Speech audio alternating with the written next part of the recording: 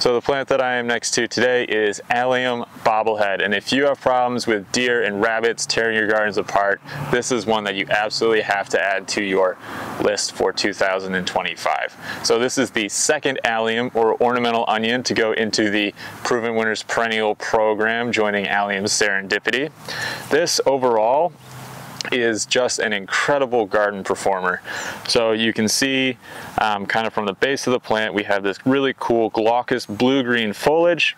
It's going to be up early in spring. This is going to be one of the earlier perennials to emerge in your garden, giving you that instant gratification. Then here we are now mid-July, and you can see the plant is just coming into peak.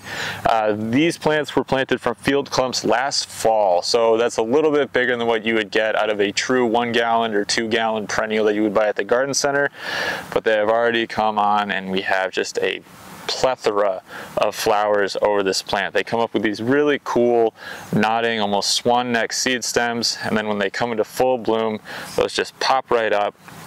The flowers themselves will hold this shape through winter if you leave them standing. So then you get this really nice spherical seed head. These are a great cut flower, either as just the flower themselves or as a seed head if you're looking to add some fall decor or late summer flowers to your garden. So in the grand scheme of Allium, these do fall into that perennial category, so they are going to bloom much later than those spring blooming or early summer blooming bulb perennials with the really big flowers.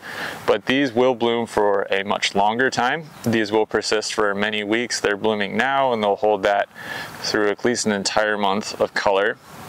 And then you normally think with a perennial, oh, the bigger it is, that means it's going to bloom a little bit later.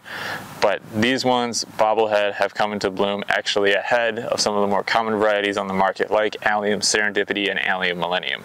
So with bobblehead, you're getting a nice, big, vigorous, early blooming ornamental onion. And here we are with Allium Serendipity. As you can see, really nice variety as well, but a little bit later to bloom than bobblehead, just coming into bloom now. All these plants are nicely budded up. So this will be in peak starting about end of next week or the week after, just in time for the Michigan Garden Plant Tour.